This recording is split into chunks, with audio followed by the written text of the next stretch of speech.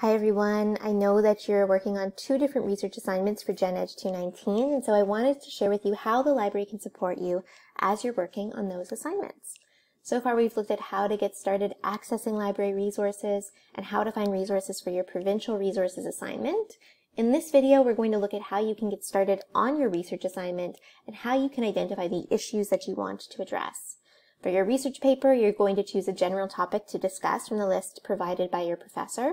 And once you've chosen a general topic, you'll need to identify some issues related to that topic that will become the subtopics for your research paper.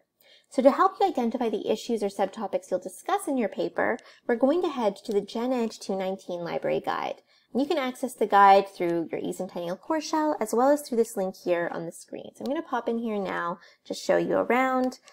Previously, we looked at the Provincial Resources tab when we were looking at our Provincial Resources assignment. Now we're going to choose the Research Assignment tab. On this tab, your librarians have chosen a few different places where you can go to identify the issues that will become the subtopics for your assignment. Choosing your subtopics isn't going to be easy, and you may have to search a few different places to really get a sense of the important issues related to your topic. So we're going to search some of these resources listed below, and then kind of work like a detective to identify some of the key themes.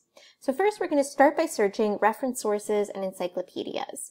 These resources are great because they contain easy to understand information on a wide range of issues. So I would suggest trying to search any or all of these resources to find information on your topic. For now, I'm going to start by searching the Canadian Points of View Reference Center. So I'm just going to pop in here now, show you what the resource looks like.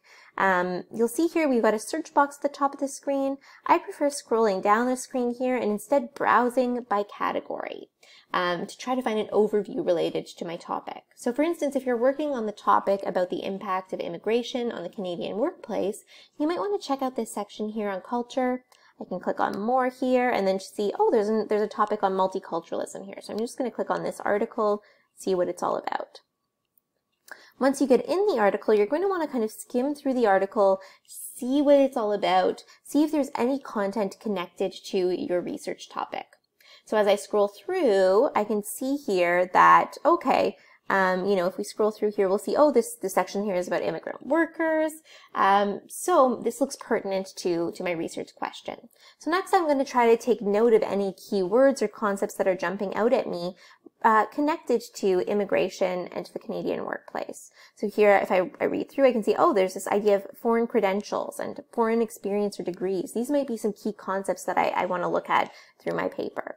I can also see here they're talking about economic barriers that immigrants face. As well, here they're talking about Muslim immigrants specifically and them facing hostility or suspicion in the workplace, as well as this idea of intolerance and potential racism against immigrants in the workplace. So all of these keywords that are jumping out at me, we've already been able to identify some potential subtopics for my research paper. This idea of foreign credentials, economic barriers, as well as intolerance faced by immigrants in the workplace.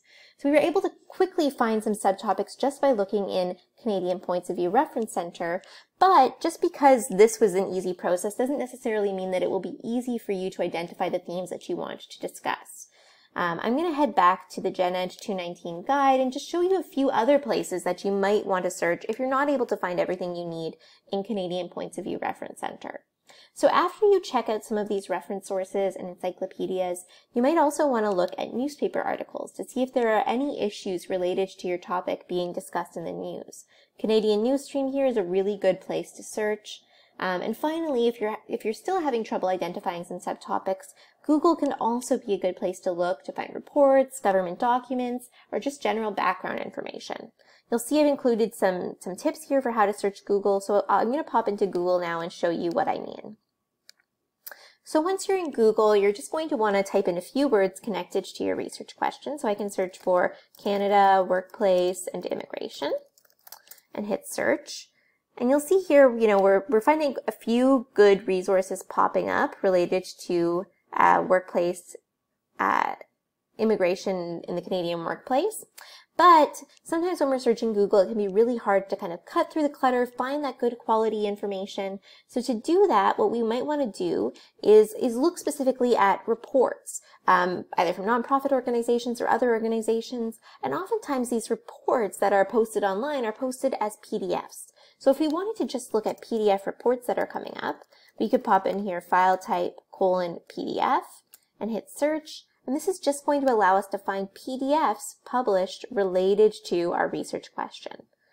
Just a nice, easy way to get that good quality information to come to the top of our search results.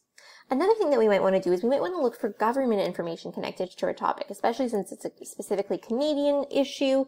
So we might want to find Government of Canada information. So to do that, what we can do here is we can pop in site:/.gc.ca and hit search. And this is going to find any sites that end in .gc.ca.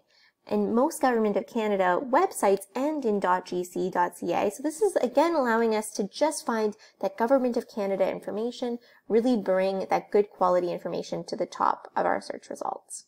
Okay, so now we've been able to check out a few different resources to help us identify those issues connected to our research question.